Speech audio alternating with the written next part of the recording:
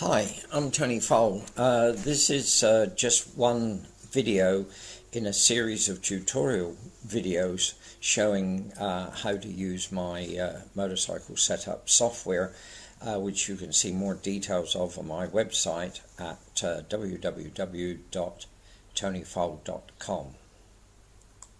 Let's have a look at the Rake and Trail calculator. We access this from this button on the bottom row. We get a pop-up screen. Here we've basically got four data entry boxes. The program will calculate the missing value if we enter the other three. So for example, if we put in the cast or rake angle of say 25 degrees, a typical enough value, let's put in a fork yoke or triple clamp offset of say 30 millimeters. A typical tire rolling radius will be 300 millimeters or a little bit more.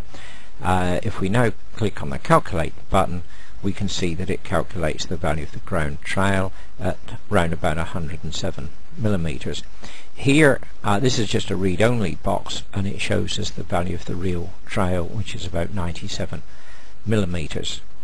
Okay, if we enter in again, and this time say let's clear the yoke offset box and say we wanted a value of ground trail of 95 millimeters.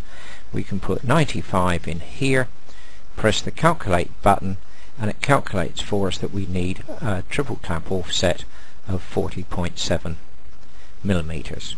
Okay, and we can do the same by if we go back to say our 30 value for the yoke offset, and we want it to calculate the caster angle or rake angle for us with a 95 millimeter trail, we can press calculate, and it tells us that for this we would need a rake angle of 23 degrees.